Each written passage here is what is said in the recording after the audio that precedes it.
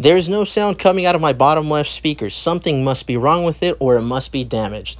That's one of the most frequently asked questions that we get here down at the shop, and in today's video, we're going to show you just exactly why there's no sound coming out of your bottom left speaker. To start off, we're going to start by removing the bottom screws of the phone. There's 2 of them on the bottom that we have to remove in order so we can remove the screen. So once you've removed those, we're going to pry up on the screen, and that way we get access into the phone. Here we have our pry tool, and you're going to want to do this around the entire edge of the phone. And be sure that you don't put a lot of pressure into it. It doesn't take too much.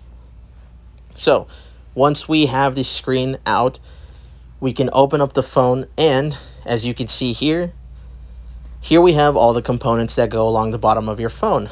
We have your vibrator sensor, we have a battery, and right here along the bottom of the left side, there's only a microphone. On the right side, that is the only speaker that you have on the phone. There's no speaker on the left side of your phone. Most people will tell you that there are 2 speakers in the phone on the bottom, but that's a misconception.